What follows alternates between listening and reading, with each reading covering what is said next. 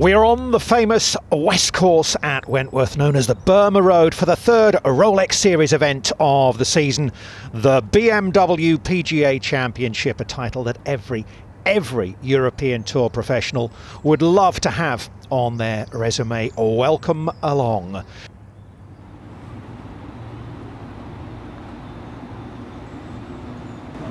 And it is a closing birdie, and it is a terrific fight back out there today from Tommy Fleetwood.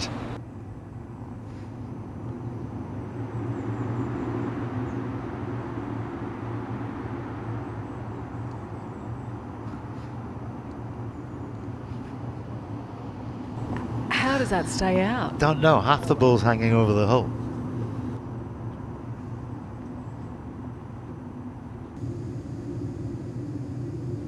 And Aaron Wright, lovely try at the par 5 fourth. Yeah, determined not to rest on his laurels after that victory last week, to keep it going.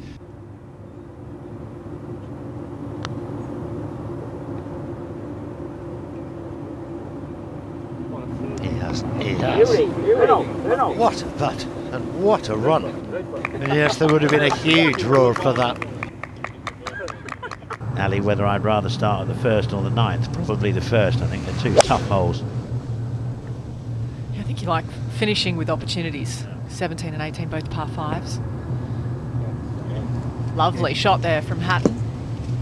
This group really spurring each other on at the moment. The gold star is the gold standard on the European Tour. That means they're a Rolex Series winner. Aaron Wright, who won last week, Shane Lowry and Tyrrell Hatton out ahead with Justin Harding. Sunshine and blustery showers on day 2 of this year's BMW PGA Championship. And this is at the 14th, David Howell, moving along very nicely. Had 3 birdies up to here. And there is a prize for a hole-in-one. Beautiful stuff, and that goes 71,000. Value of that car in the background goes to Alzheimer's Society. We knocked that in for a hole-in-one at the presentation at the end of his round. His bottle of champagne there, and as I said, the proceeds of how much that car actually costs will be handed to the Alzheimer's Society. So there you are, just over £70,000. 5:30 touring. What a wonderful moment, and David will be very proud of that as his career moves on. The land area, so much easier for these players at the moment. Lovely stuff for Patrick Reed. It's more like it, pretty much guaranteed 2 there at the 10th. Tell you what, this is the secret. Hole more of these.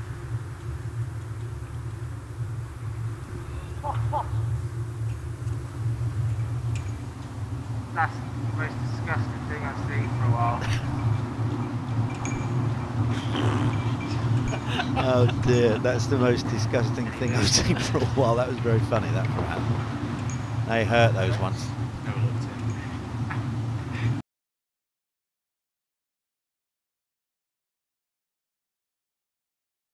Run it out, go on, run it out. No lip out this time, my boy. Already 3 under on his round before this at 18 for birdie, taking him to 9 under par and very much in contention.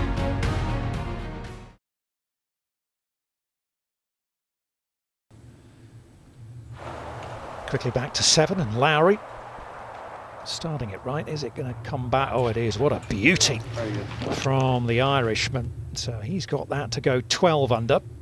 Just trying to get a bit more length. You get the lob wedge, it comes out a bit too high.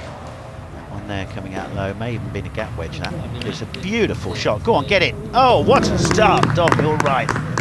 Incredible.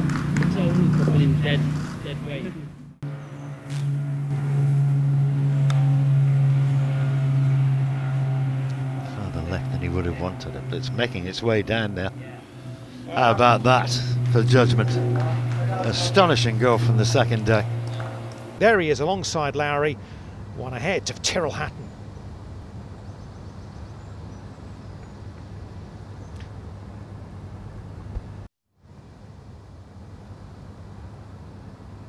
This is Jordan Smith at the par 3 second. Just got off to a par start, so he's tucked away the par on that difficult opening hole. He's done something just a little better at the second. I think it has. I think he said go in or gone in. Hey! That's what you call a delayed reaction.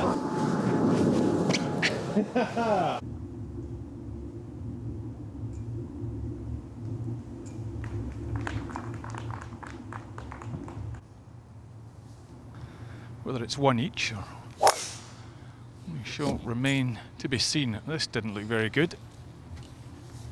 My, oh my, oh my.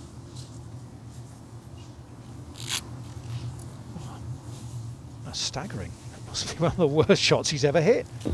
Over on that left side today, just 3 off the edge, 8 on.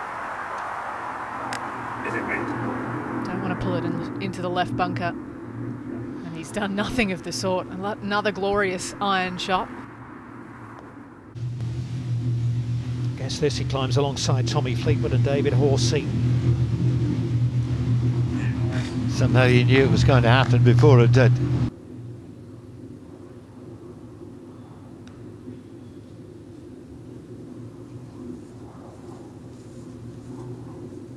He's got it all to do because he's back in the group at 10 under alongside Reid, Horsey and Fleetwood. And he'll begin the final round 4 back.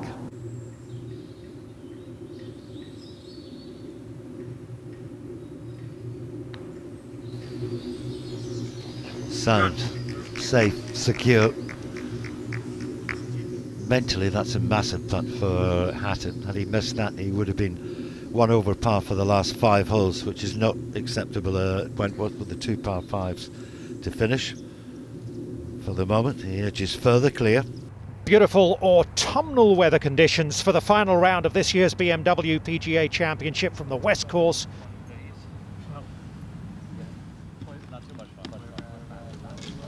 Yes, just like yesterday, it is an eagle 3 to close out.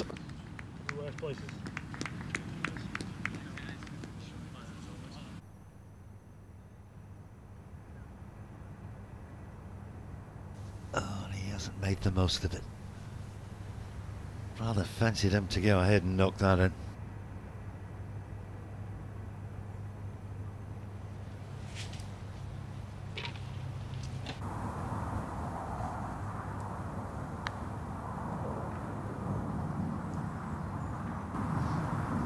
It's a good line. Excellent. Birdie, birdie.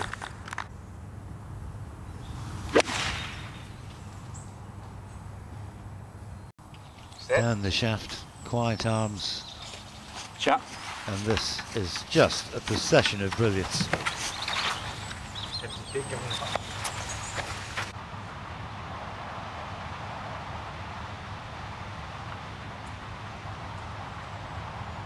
How does that not turn in? That's ridiculous. Can't hit a better putt.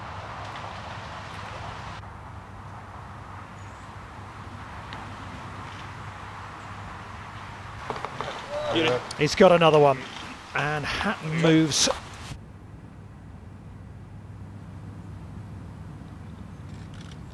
And he does. No problem at all. It's a closing 67 for the very happy Hatton.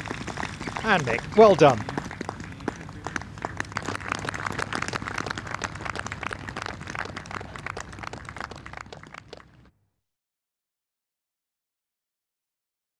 Tyrrell, many congratulations. Your 3rd Rolex Series victory has come in an iconic championship here at Wentworth, one that you visited as a 5-year-old boy and dreamt of winning. Yeah.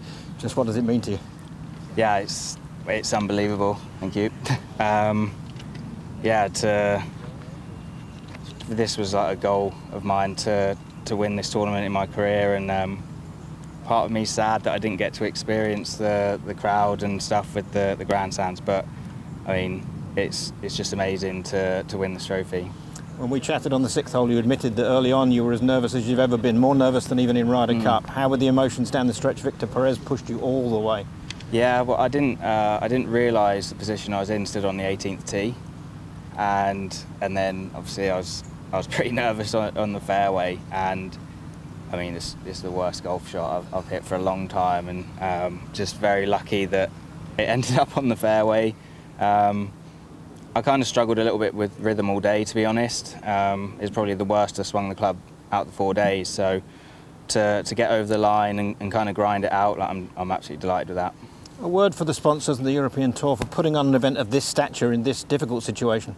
Yeah, the European Tour's done a great job. I think we're all very thankful to be able to play golf during these tough times, and yeah, I'm delighted that I can be their champion this week. Up to 7th in the race to Dubai, into the top 10 in the world rankings for the first time ever. Off to the Masters in this sort of form in just a month's time. How excited about what could be coming up the rest of the year?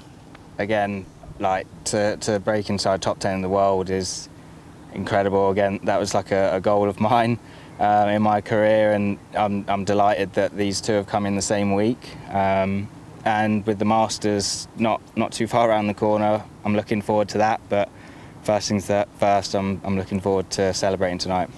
To watch another European Tour video, click here, and to subscribe, click here.